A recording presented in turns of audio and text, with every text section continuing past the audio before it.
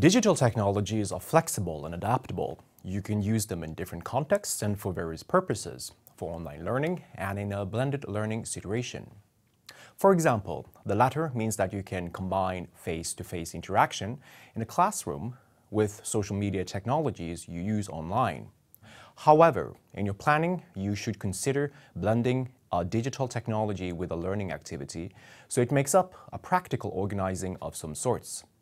The question is, what type of social media did Inger use in her classes?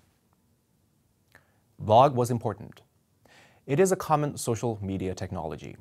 In short, a blog is a web page used as an online diary. They center around a single person, but can also be used to cover topics and be the work of many persons. Blogs allow you to write posts, which can be commented on by other users. Researchers argue that strength with blogs is how it can be used for reflection and enhance writing skills. Today, there is a great variety of blogs. For example, we find educational blogs, video blogs, and blogs that has developed into social network sites. So, what was Inger's experience with the use of blogs? I had two classes, one in English and one in Spanish. And the idea was that the first text would be very short, and then the next one would be a little bit longer, and then little by little in the learning process they could produce longer texts, and then they could visually see how they progressed when they were working with the blogs. So just to see how your competence in the language grows was one of my aims with the blog. The use of blogs in Inger classes had a long-term goal. Inger's students were to blog throughout the entire school year, starting in August and ending in June the following year. Each student created a blog and published their tasks as blog posts.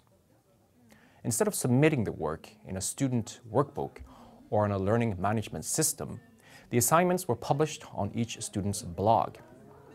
Blog was also used to enhance the students' writing skills so that they could perform reflective writing. The students were to become content producers of digital material. Inger wanted to teach them to engage and share their opinions so that they could become informed citizens. Inger used YouTube. It is a video sharing platform where users can up and download content. Now, it has developed into one of the most used social media platforms in the world. Then, how was YouTube used in Inger classes? So YouTube is a way of introducing multi-modality in the classroom. In my foreign language classes, we use YouTube to learn language through songs. Inger's experience with YouTube is positive. YouTube videos were seldom made and published by the students. They were mainly used for searching and retrieving of digital content with the purpose of engaging the students into a learning activity. So I've always got the most popular songs to present in my classroom, which is interesting from the point of view of the students. They like it. YouTube was used in different ways, like being part of a class discussion or to practice a foreign language. In other cases, she used it for introducing the students to a topic they were working on. Practically, they would watch a YouTube video for a couple of minutes.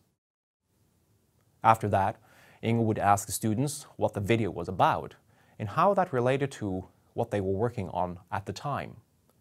So, it means that YouTube videos are used to interpret a media text and tries to set it in a larger cultural context in a dialogue between the teacher and the student.